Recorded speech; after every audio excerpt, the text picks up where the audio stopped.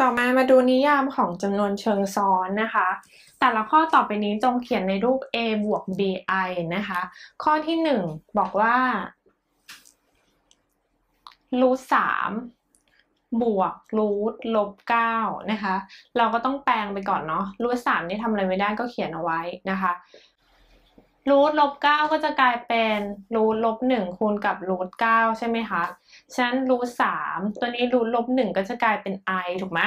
รูท9ก็ถอดออกมาได้3ใช่ไหมคะเราก็จะได้รูท3บวก 3i นั่นเองอันนี้ก็อยู่ในรูป a บวก bi เรียบร้อยแล้วนะคะ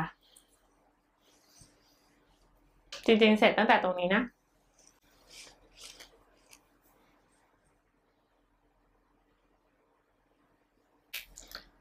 ข้อ2นะคะข้อ2บอกว่ารูทลบ2คูณกับรูทลบ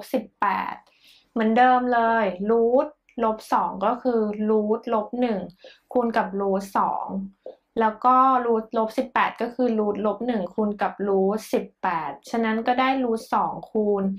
i ใช่ไหมคะอันนี้ก็จะคูณกับรูท18คูณi ใช่ไหมคะ i คูณ i ก็เป็น i ยกกำลัง2ตัวนี้คูณกันนะคะก็จะกลายเป็น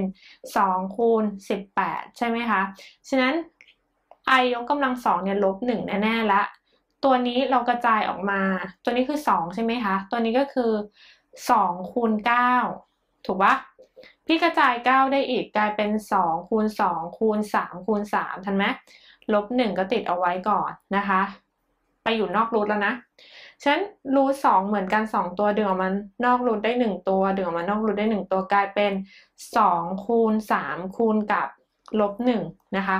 เราก็จะได้2 3 6คูณกับลบเป็นลบ6นั่นเอง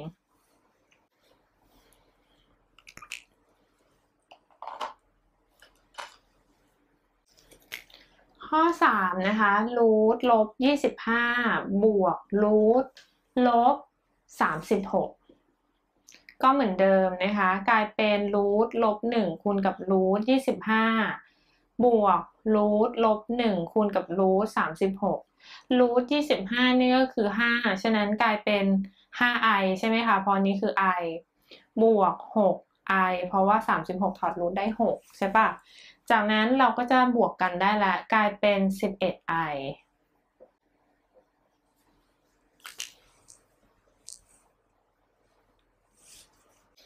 ข้อ4นะคะ2ลบรูทลบ4เราจะได้2ลบรูทลบ1คูณรูท4 2ลบรูท4i ใช่ไหมคะรูท4ก็คือ2โอเคปะก็จะได้2ลบ2i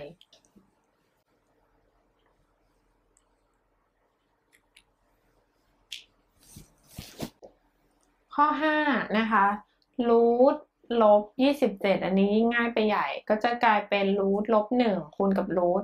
27ใช่ไหมคะก็จะกลายเป็น i อันนี้ก็จะเป็น3คูณกัน3ครั้งเหมือนกัน2ตัวดึงออกมานอกรูทได้1ตัวกลายเป็น3รูท3ถูกปะแล้วอย่าลืม i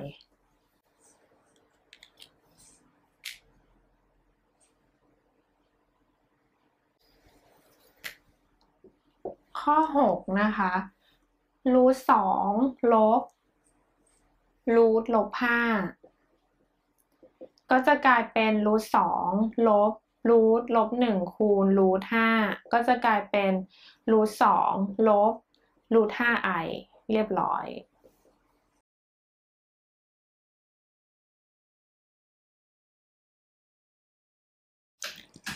ต่อมาดูการเท่ากันของจำนวนเชิงซ้อนนะคะเขาบอกว่าจงหาค่า x y ที่สอดคล้องกับสมการนะคะข้อที่1 3x บวก 5i เท่ากับลบ7บวก yi การเท่ากันของจำนวนเชิงซ้อนหมายความว่าส่วนจริงต้องเท่ากับส่วนจริงส่วนจินตภาพต้องเท่ากับส่วนจินตภาพนะคะฉะนั้นส่วนจริงของเราเนี่ยจะเป็นตัวไหนคะตรงนี้ก็คือตัวไม่ติด i ใช่ไหมคะเท่ากันฉะนั้นก็ได้ 3x ลบ7 โทษค่ะเท่ากับ-7ใช่ป่ะx ก็ได้-7ส่วน3ถูกไหมคะต่อมาส่วนจินตภาพก็คือ5i ใช่ไหมคะก็ไม่ต้องเอา i มาก็ได้5เท่ากับ y เลยฉะนั้น x เท่ากับ-7ส่วน3 y เท่ากับ5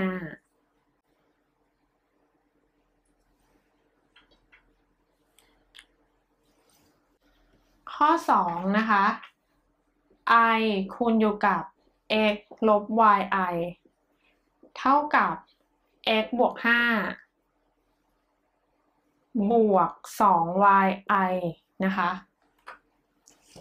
ก็เหมือนเดิมอันนี้คูณเข้าไปก่อนละกันกลายเป็น xi ลบ yi กำลัง2 x บวก5บวก 2yi อันนี้จะกลายเป็น xi ลบ y i กำลัง2คือลบ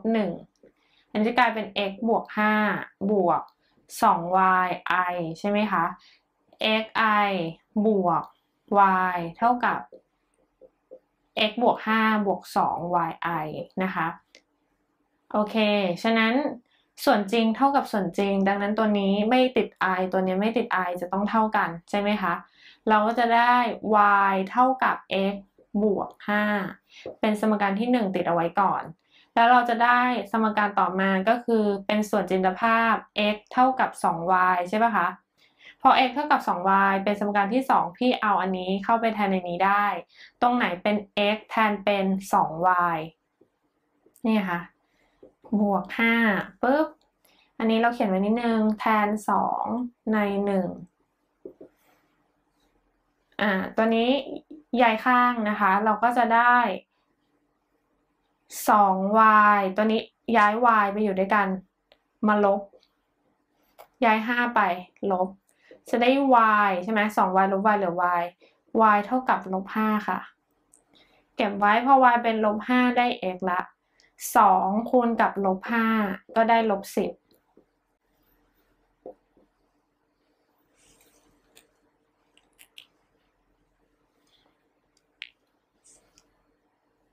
เริ่มต่อมาข้อ3นะคะ x บวก 2y บวก 4x ลบ 3y คูณ i เท่ากับ 2x ลบ 1 บวก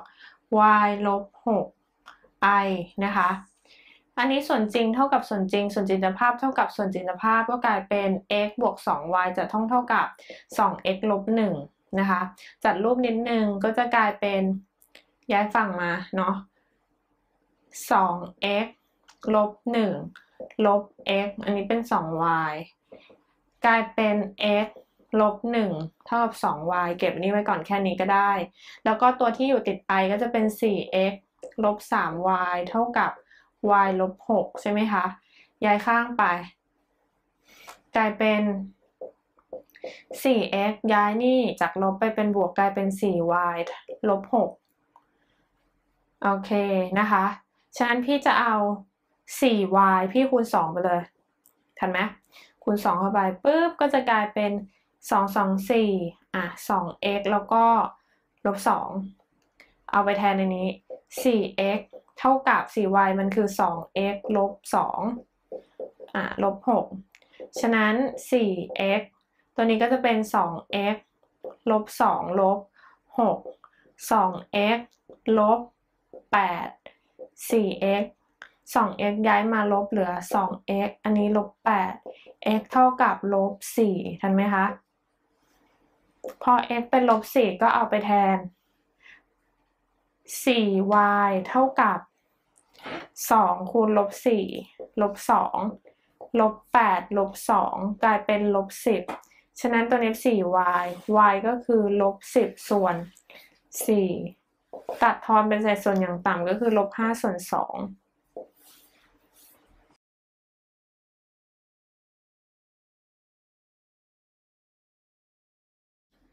ข้อ4นะคะ1ลบ i คูณ x บวก1บวก i คูณ y เท่ากับ1ลบ 3i ฉะนั้นก็จะกลายเป็นคูณ i คูณ x เข้าไป x คูณ1ได้ x กลายเป็นตัวนี้ x คูณลบ i ได้ลบ xi บวก y บวก yi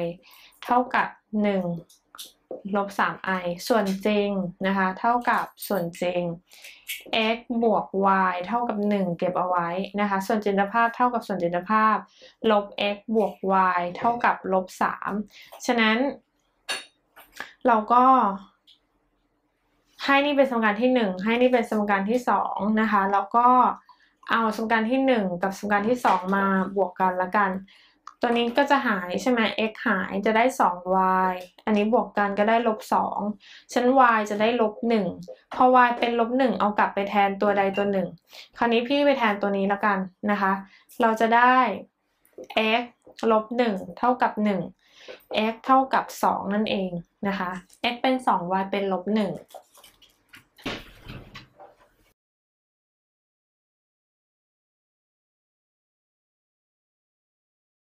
เป็นยังไงบ้างคะน้องๆ ถ้าไม่เข้าใจตรงไหนสามารถสอบถามกับพี่ๆได้ที่ Facebook Fanpage หรือ Official Line และสามารถติดตามคลิปวิดีโออื่นๆของเราได้ทาง YouTube Channel และอย่าลืมกด Subscribe กันด้วยนะคะ